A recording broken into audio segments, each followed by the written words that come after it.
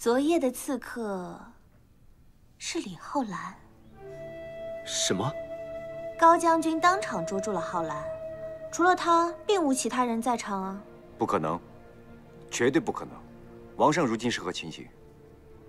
他也指认浩然是凶手吗？父王如今昏迷不醒，如何指认凶手？我得去看看。刺杀父王是死罪，如今已经被严密的看管起来，恐怕谁也见不了他。公主刚才说的高将军是高浩洋？正是，龙骧将军高浩洋。赵秦如今交战，秦人步步紧逼，赵军更是伤亡惨重。现在的你，出现在哪儿都不合适。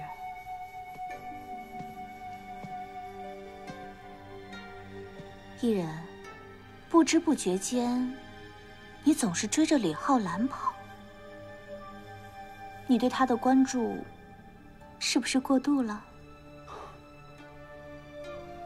公主提醒的是，现在的我，的确不适合出现在赵王面前。多谢。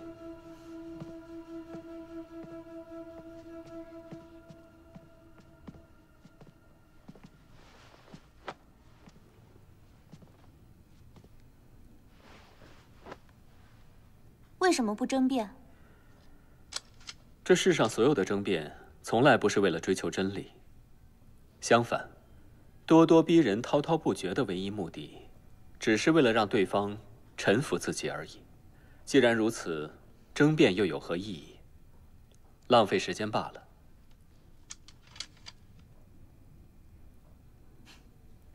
反啦！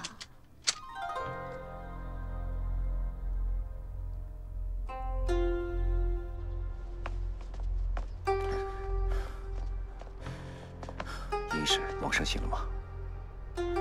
你是替王上着急，还是担心你的浩然？哎呀，这么关键的时候，你还有心情开玩笑？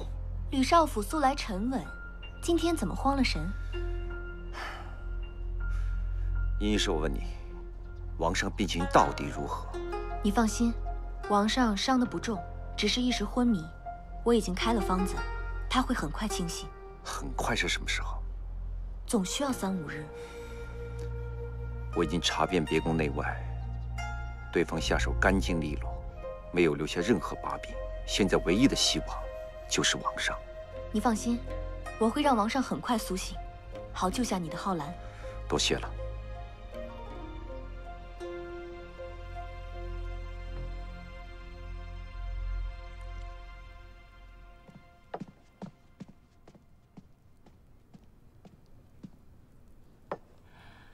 皇上为何还不醒来？回禀王后，王上是旧病复发才会昏迷不醒，需要慢慢调理。3、5日后，慢慢调理。殷医师，你要是不会看病，你就直说好了。病来如山倒，病去如抽丝，怎么能好得那么快？我看你是没这个能力吧？兄长，你不懂医病，就不要干扰医师。我是担心父王。禀王后，王医师有要事求见。让他进来。诺。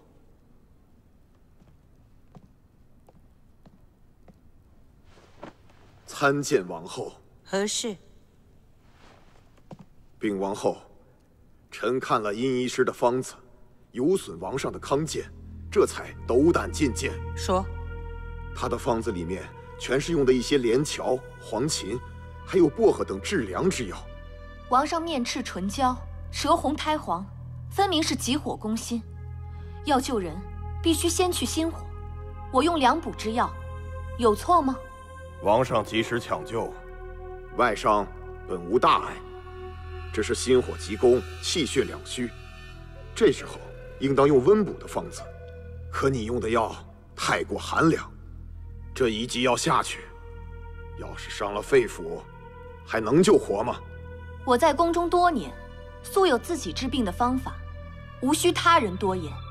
王后，这殷医师狂妄自大，不听人言。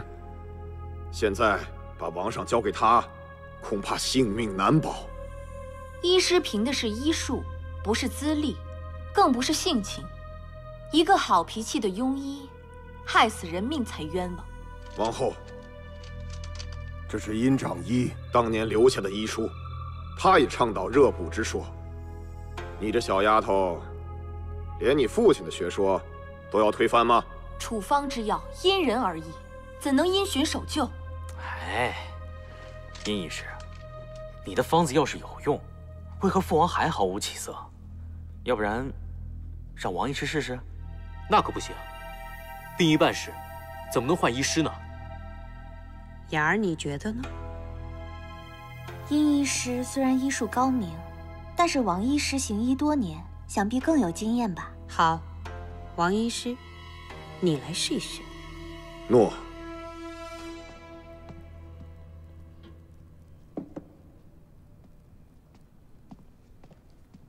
母亲，你看看，这也太放肆了吧！有本事的人都有脾气，能容人方能用人。只是可惜这一次有本事的人也没本事了。你行吗？请王后放心，臣一定让王上尽快清醒。臣这就去准备。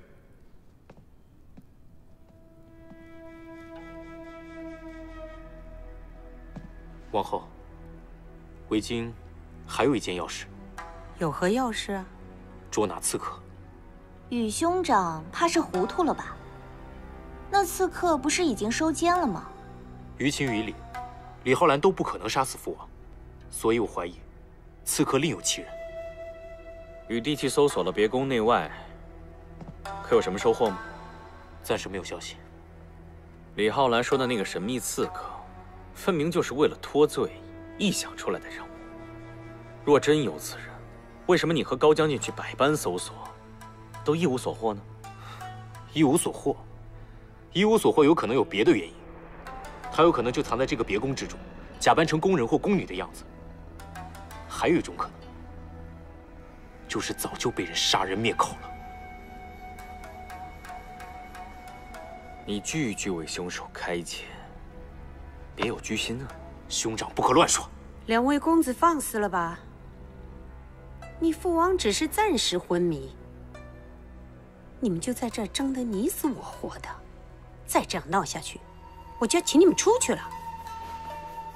儿臣有罪。下去吧。诺。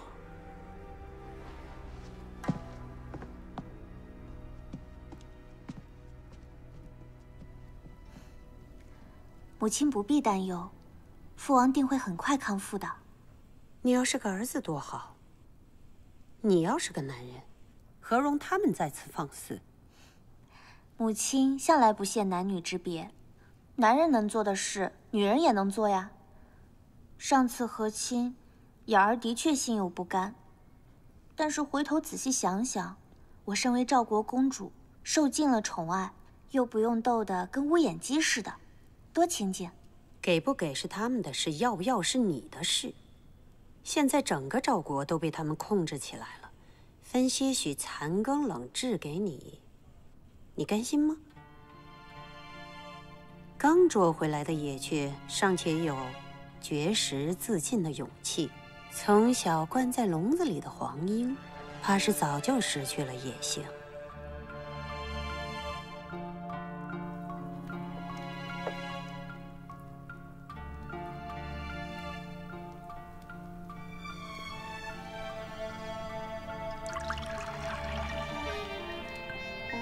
哎，何必饮这么着急啊？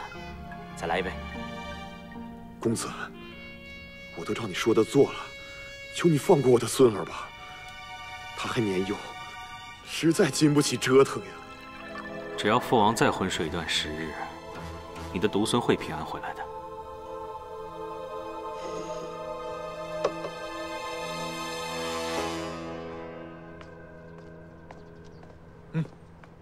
你们干什么？你不能进去。我是宫中医师，要替王上诊脉，为何不能进？你不能进去！站住！王上的病已经全部交给王医师管了。宫中医师联合诊治是惯例，就算王医师是主治，也不影响我替王上诊脉。让开！给自己留点体面，别逼我赶你。你敢？高将军，王上用膳的时辰到了。现在王上用什么膳啊？鸡汤。进去。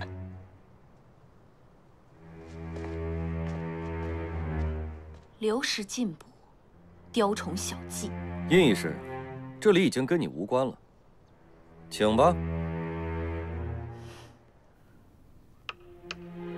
你说什么？你要离开？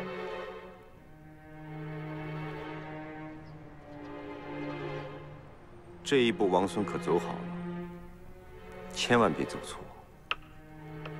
那浩然呢？我正在为营救浩然的事情而奔走。我们先下山，司徒月会带他在秦境会合。他犯下重罪，我甚至无法探视。你到底有什么法子？王孙，你我相识这么久了，应当了解我吕不韦才对。这世上还没有我吕不韦办不了的事。机不可失，时不再来。快下决心吧。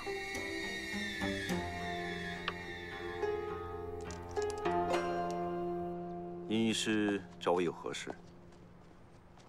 高浩洋把守着王上寝殿，我如今见不到王上。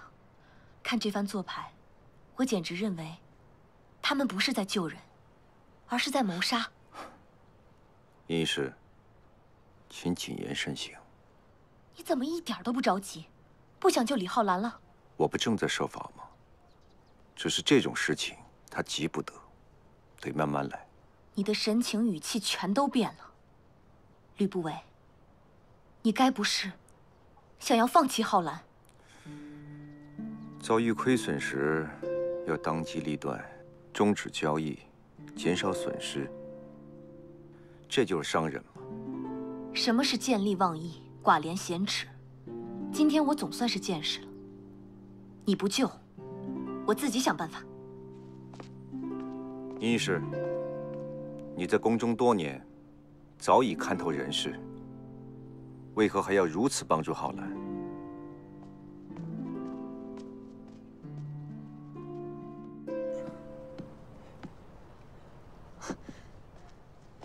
吕少府，您有什么指教？这桶里装的是什么呀？吕少府尽孝了，宫中人人皆知，这个就是个馊水桶啊。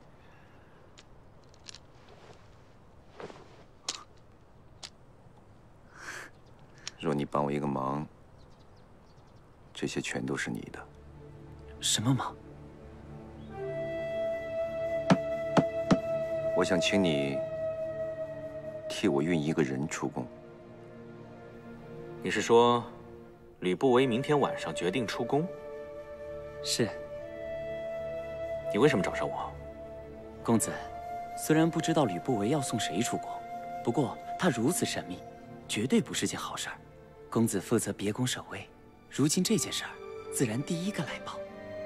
公子，有了这个车夫的证词，咱们就能把这些人一网打尽。一介车夫的证词轻易就能脱罪，有什么用？吕不韦比狐狸都要狡猾，半点风吹草动都能逃之夭夭。这一次，就让他好好的逃吧，别惊动他们。你就按他的吩咐去做。诺。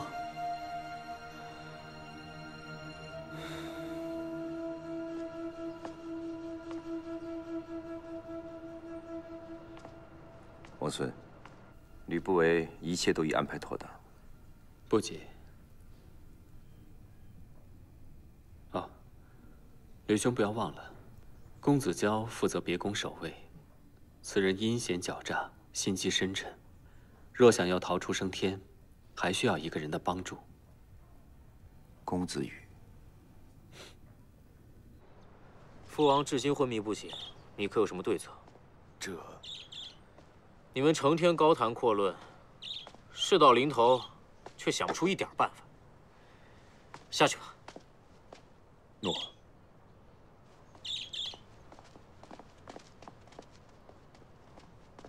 公子，秦王孙和吕少妇求见。快请进来。诺。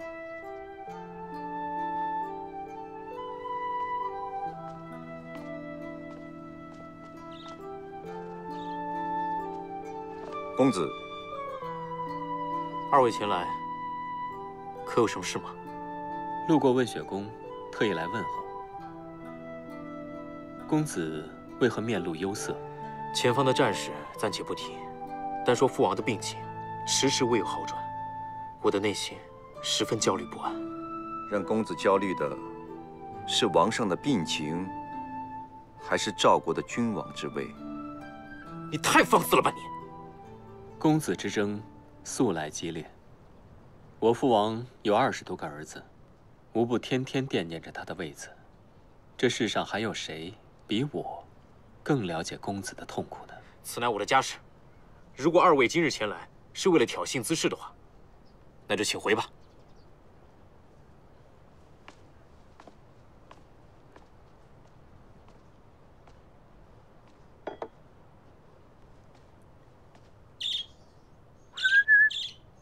声如织机，婉转动听，好啊！秦王孙，我一向视你如君子，以礼相待，你却无缘无故伤我哀宠，你也太无礼了！公子是这只鸟的主人，公子一时疏忽，他便身丧人手。赵王是您唯一的倚仗，若他遭遇不测，只怕公子的下场还不如这只鸟。兄长阴险狡诈，善笼络人心，而且他又是王后的养子，只怕公子不必灰心。别忘了，你还有一位强有力的支持者。谁？如今王上在外，丞相在内，公子交掌握立后先机。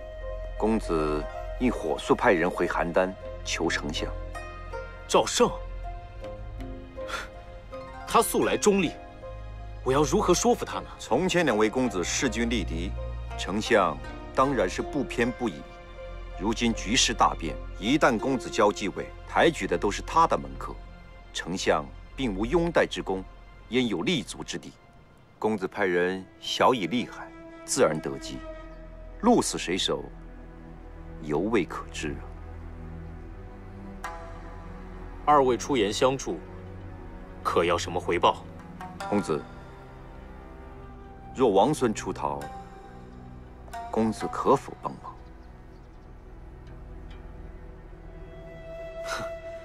锦衣珠宝有的是，但是王孙又如何回报我呢？若得公子相助，一人定当投桃报李。一则劝说父亲退兵，二则支持公子得到赵王之位。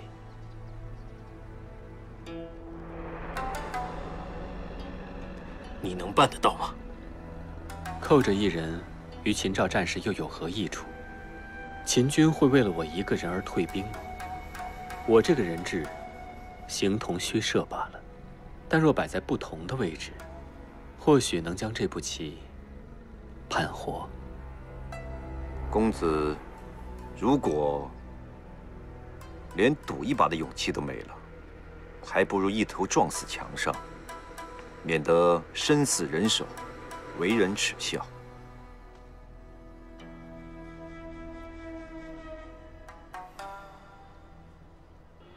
好，大丈夫一言既出，驷马难追。王孙如果有什么需要我办的，只要无损于父王，欲一定照办。那是自然，但也请王孙回到秦国之后，履行诺言，助我一臂之力。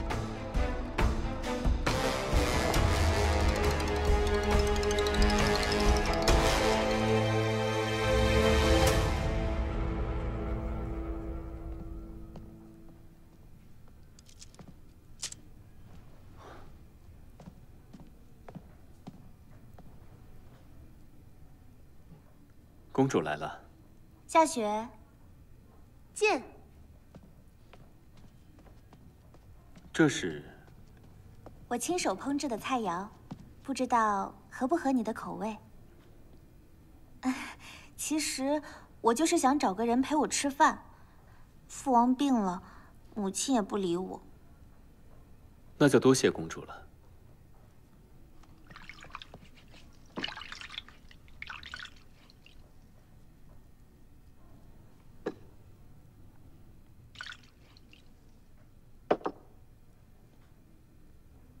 美食应与乐舞相伴，不如我跳支舞给王孙看。不敢劳烦公主，更无需乐舞。不，我新排了一支舞蹈，请王孙指点。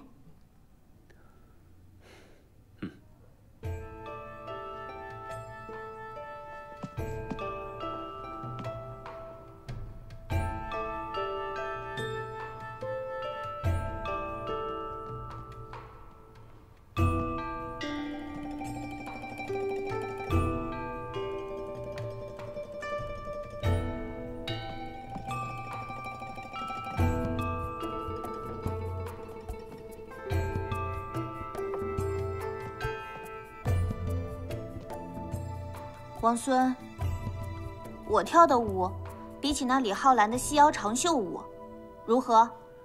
公主跳的，自然比她好。撒谎！你未曾抬头看过我一眼，怎知我跳的比她好？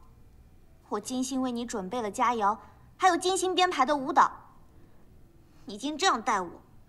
公主精心准备了佳肴，我也习惯了专心用餐。倒是疏忽了，如此我便先搁着，专心的看公主跳舞，好不好？艺人，你今日待我真好。若是你一直这样待我，纵使父王的王位，哦不，纵使天下的主人给我做，我也不要。公主，请继续吧。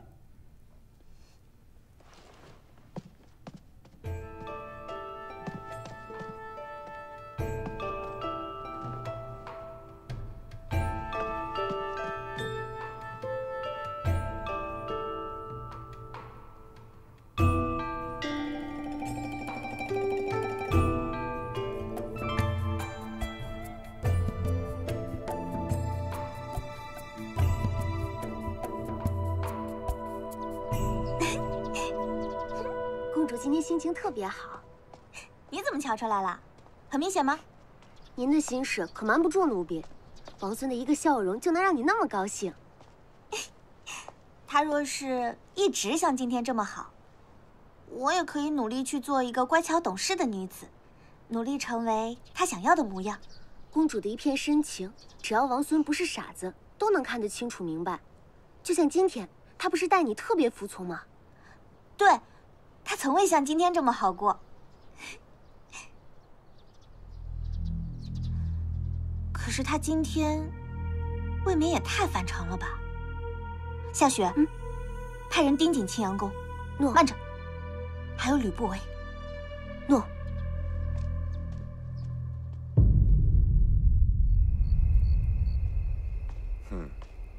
吕少府，您今天又是来看王孙的是吧？我今日是特地来向公孙将军赔罪的。不敢向我请什么罪？哎呀，公孙将军，吕不韦前番拖累了将军，好在您替我圆谎。您大人大量，吕不韦实在敬佩。吕少府啊，您呢就不必惺惺作态了，我呢也实在是受不起。知道将军生气，吕不韦啊是日夜难安。为表示诚意，只好为您买了一房小妾。小妾？谁呀？哎，您忘了女驴那个桃夭，您不是一直都喜欢吗？啊，我便将它买了下来，送进您府上了。哎呦，这不妥吧？这个，哎呦，你看我这，您这么大的手笔，我都不知道该如何感谢您了。那您这就见外了。吕不韦上次闯祸，多亏您掩饰，以后还请将军多多照拂。哪里，吕少府，快里面请啊！里面请，来，请，来，我帮你拿。请。我再喝一个。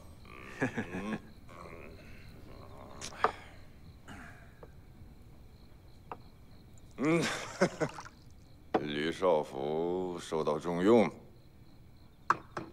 特别赐毁了前程。赵国哪儿不好，偏要去秦国，那儿能有什么呀？一群废物，一群废物，野蛮人嘛。公孙将军，哎，你这是喝多了啊？谁啊？谁喝多了？王孙。错了，王孙，秦国人早就把你给忘了。听我的，就留在赵国，留在赵国，娶了公主，那你以后的日子，你肯定跟神仙一样。秦国，都狗屁。公孙将军，哎，好，来，吕少府，公孙将军，睡觉。我也要去睡觉了，早休息。哎呦，公孙将军，公孙将军，公孙将军，公孙将军，公孙，请你尽快回去换衣裳，我马上立功。站住！王后吩咐我来取灵芝。令牌。什么令牌？高将军吩咐下来，除非有他的令牌，其他人不得进入药房。王后的命令，你们也敢不听吗？这药房是重地，除药师外，谁都不得靠近。我们只是听命行事罢了。好，我去取王后手谕，再过来。这果真是王后的吩咐。这王后怪罪下来，自然有高将军担着，你怕什么？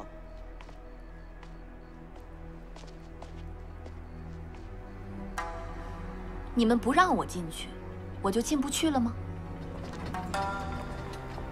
等等，检查。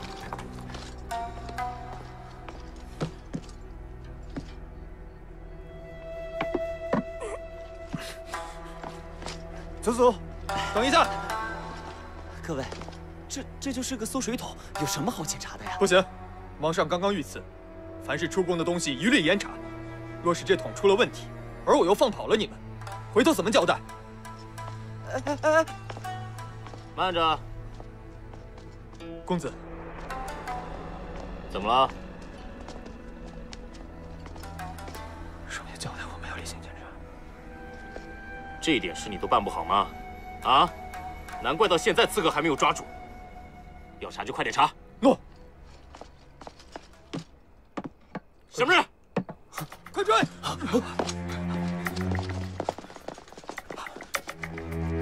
快走！多谢公子，走。慢着！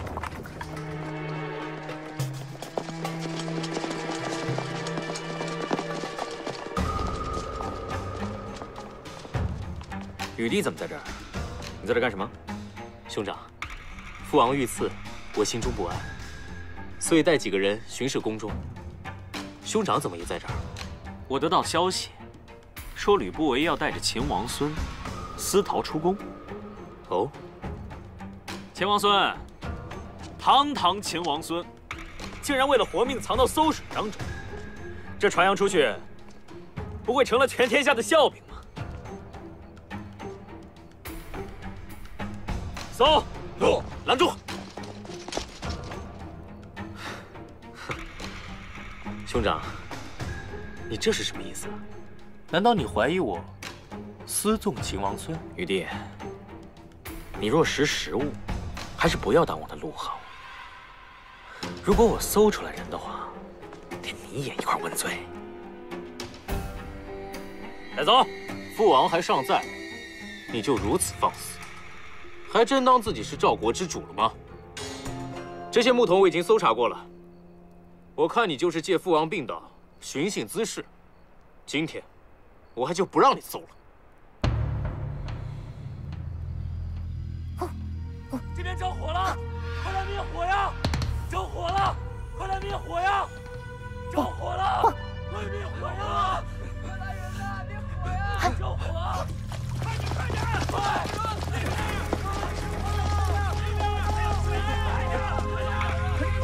不好，木工失火了！哎，你干什么？药房不守了！蠢东西！福蒙宫摆放着祭祀的礼器，烧坏了就要触怒天神，还不快去救火！哦，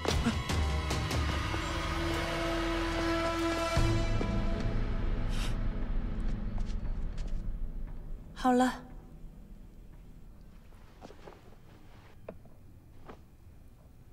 王上的脸色看上去好了许多，但是为何还是不行啊？回禀王后，殷医师的量补之方过狠，王上寒气太盛，臣已经竭尽全力，希望王上能够尽快好转。报，禀王后，福门宫着火了。高浩洋，你去看看，不要让他们惊扰了王上。诺。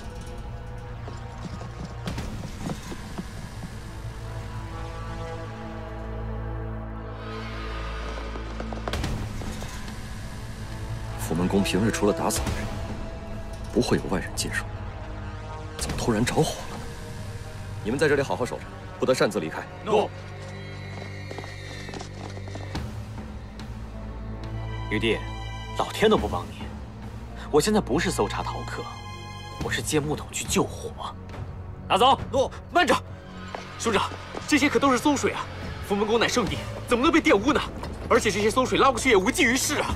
馊水自然用不了，把馊水倒了，借木桶一用，却是天经地义。站住！我让你停下！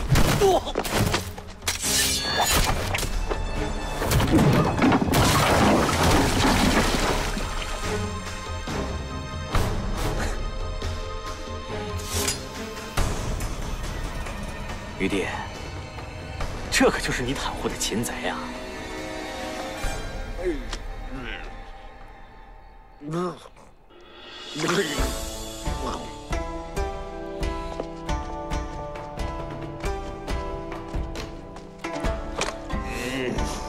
怎么是你，王孙子？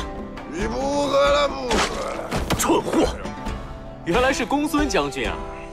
公孙将军，你怕是喝醉了酒，扎错了床了吧？兄长，那这玩笑可就开大了。你这大费周章的就搜出来一个醉鬼，也怪我，怪我疏忽了。刚才竟没有发现这桶里还真有一个人，但是此人非彼人，让兄长失望了吧？啊？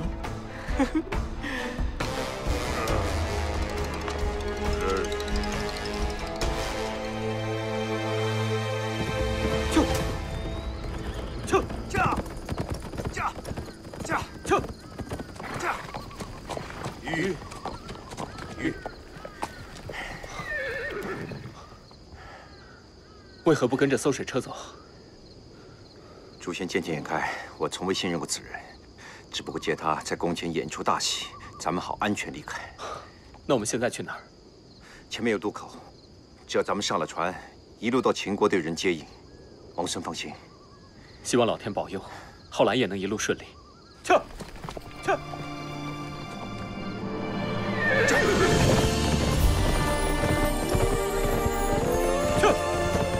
您要丢下霍兰姐？他已经完成了自己的使命，如今我已经不再需要他了。我不信，难道你之前所有的好，都是出于利用？我精心包装商品，最终目的就是送上货架，卖个好价钱。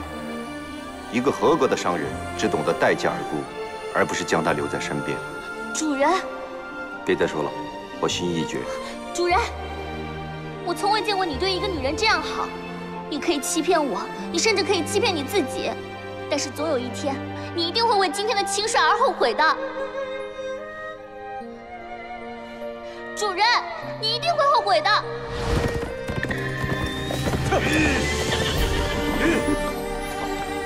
吕兄，怎么了？王孙，我得回去。什么？我拿下了一件十分重要的东西。王孙，你赶回到渡口，我取回后自与你会合。我跟你一块儿。不，你回去太过危险。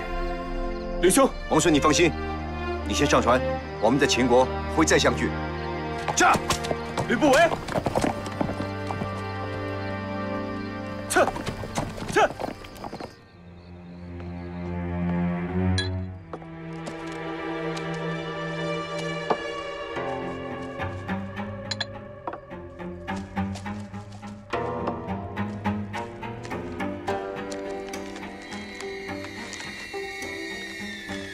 你们去那边搜搜。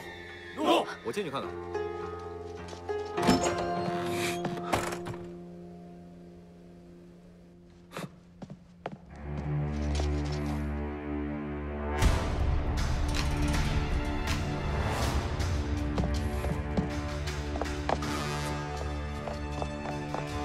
福门宫着火，为何不去救火？我等不能擅离职守。可火蔓延开来怎么办呀？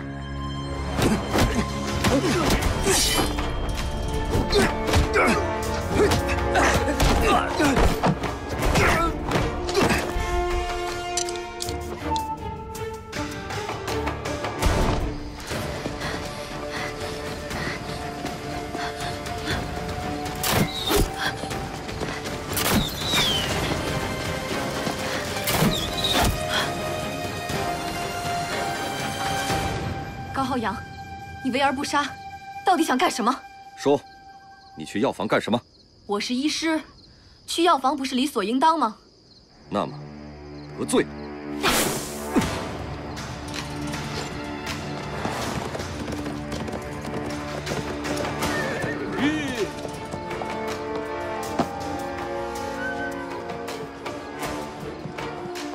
王孙，快走吧！不，再等等。宇先生吩咐过，叫王孙一到，立刻离开。离开。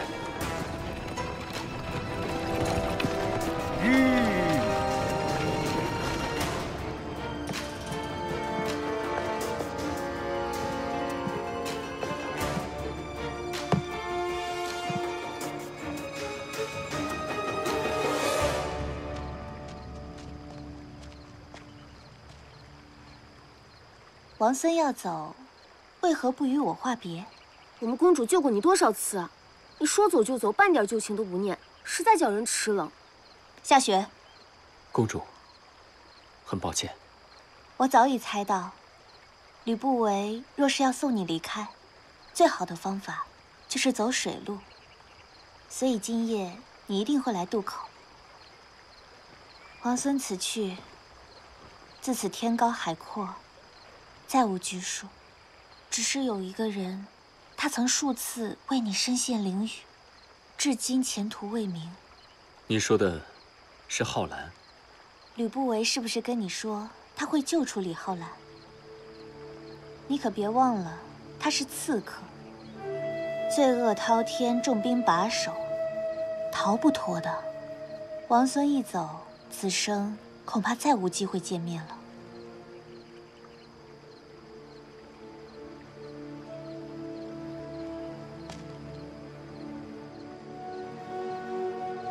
我爱的王孙，君子之风，光明磊落，绝不会丢下挚友，独自一人远走高飞的，是吗？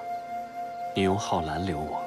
不，我用信义来留你，你会留下的，对不对？浩然，浩然。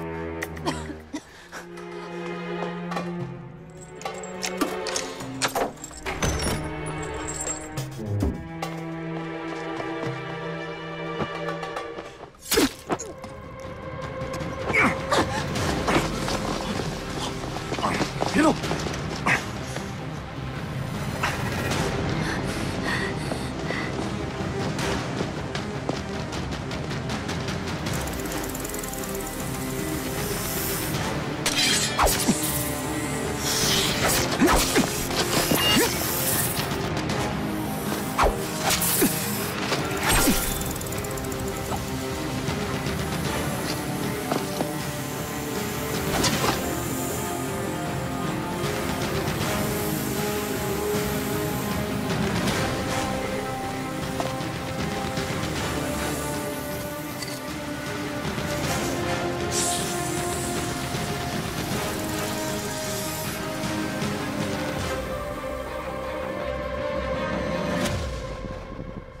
这吕不韦果然回来了。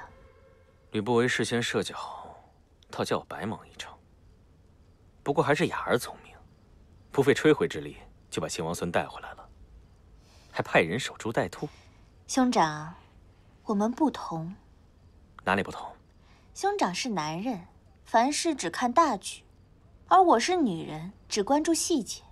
往往细节才是决定大局的关键。不管怎么说，我都要谢谢雅儿。